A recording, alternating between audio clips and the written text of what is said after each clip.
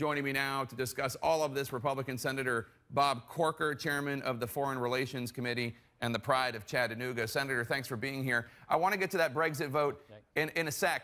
But first, I do have to ask you about something going on within the Republican Party. Scowcroft and Paulson saying that they're going to vote for Hillary. George Will saying he's leaving the Republican Party over Donald Trump. This must really disturb you.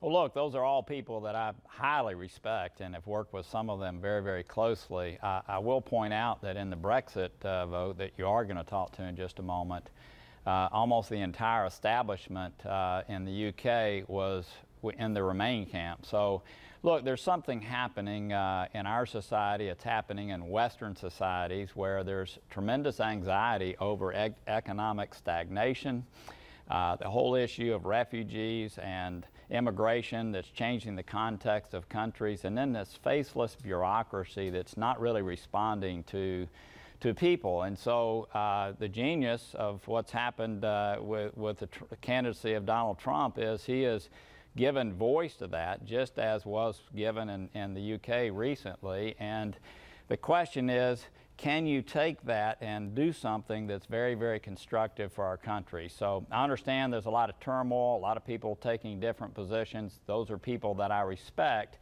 But the question is, can we take this moment and shape it into something that is great for the American people? Let's talk about Brexit. The UK obviously voting to leave the European Union. You said, quote, a free people should choose their own way. But given that the vote threw financial markets into chaos, sent the down tumbling more than 600 points, do you think that the Brits voted the right way? Was this the wise path?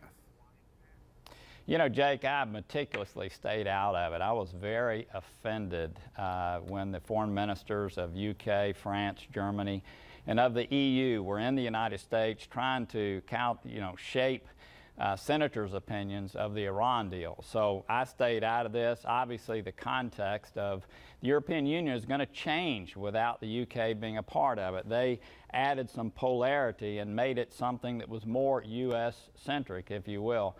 On the other hand, I'd be less than honest if I didn't say that this creates, for me, some anticipation and a degree of excitement in that if seeing what has happened there can cause Western civilization, if you will, to realize that the direction we're going is not a good direction. I think it's our job to make something good out of this. To make comments about them going to the back of the queue, sort of sophomoric threats, I mean, the fact is, if anything, my guess is the response of the American people is going to be to draw closer to Great Britain, to the United Kingdom, or whatever is left of that. So, look, it's our job to make something happen out of this that is very good. My sense is we're going to be able to do it, and it's going to take a long time, Jake. I mean, you're talking about one country dealing with 27 countries that in some ways are dysfunctional. This is going to take place over many, many years, and my sense is something very, very good can come out of this. Well, let me ask you, because you just talked about you didn't like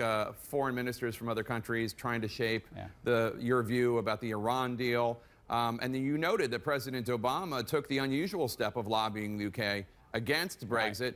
Let's play that tape of what he said back in April while visiting London.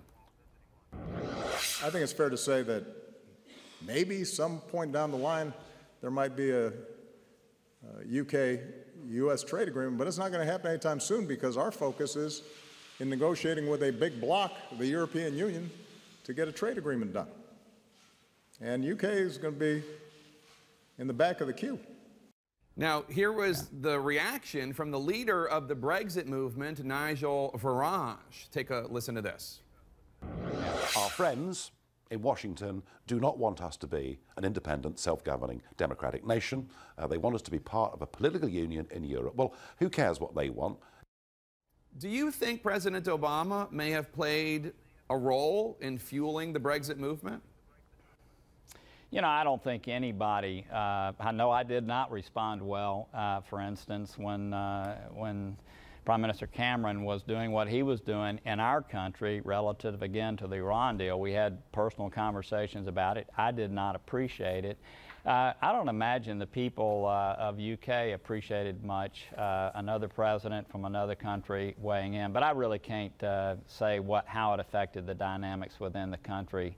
What I do know is that you know, change is underway, and it's our job, it's my job as chairman of the Foreign Relations Committee and others to make something very, very good come out of this, and that's my goal. Donald Trump was in Scotland on Friday for the reopening of his golf course and resort. He believes that Obama's comments may have played a role in Brexit. He also had this to say about the falling British pound. Take a listen.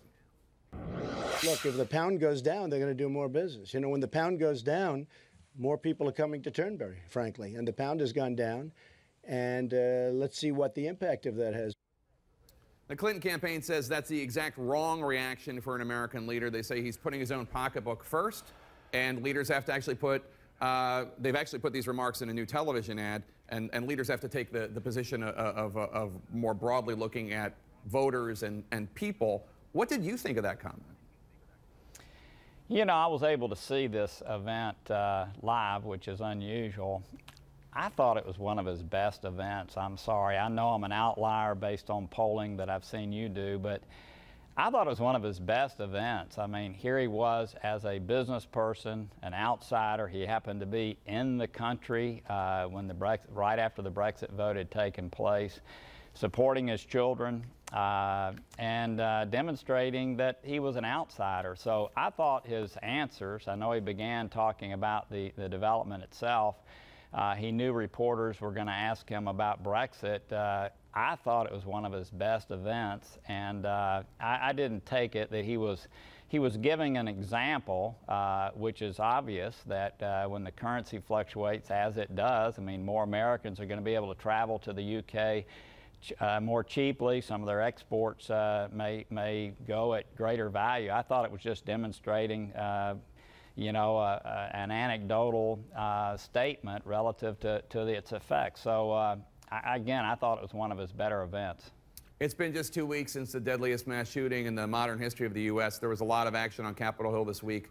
On gun control, the Senate voted on a measure by your fellow Republican Senator Susan Collins that would allow the Justice Department to block people on 2 key federal terror lists from purchasing firearms with a chance to appeal if somebody was wrongly included on one of the lists. 8 Republicans voted for the measure. You voted against it. I think a lot of Americans watching, and the overwhelming body of the American people, including Republicans, want people on the terror watch list to be banned from buying guns. They feel that, you know, somebody put accidentally on the list is not more important than keeping guns out of the hands of, say, the 50,000 people suspected to have ties to Al-Qaeda who are on the list, or the 73,000 people suspected to have ties to Al-Qaeda in Iraq. What do you say to them? Well, I was working very closely with Susan Collins, and I want to tell her, I want to say she did a Herculean job in trying to pull people together. I think people may have missed what the Johnson Amendment said, where it had a series of things that would keep guns out of the hands of terrorists for 27 days while law enforcement officials were able to do their job. At one point, Susan's bill was going to have an upfront determination, and I think had she been able to get there, I think those negotiations broke down. But I think she would have ended up with a very, very good piece of legislation. And Jake, I don't think this is over. My guess is we're going to continue to work on it. I will say again, if you go back and look at the Johnson bill, nobody really wanted to study that, but it was really, really good. And my sense is that between the nuance of his bill and her bill, there's still a place that we can get to that protects Second Amendment rights, but also ensures that we keep guns out of the hands of terrorists. So I don't think it's over yet, at least I hope it's not. Senator Bob Corker, thanks so much for joining us. We appreciate it. Thank you, Jake.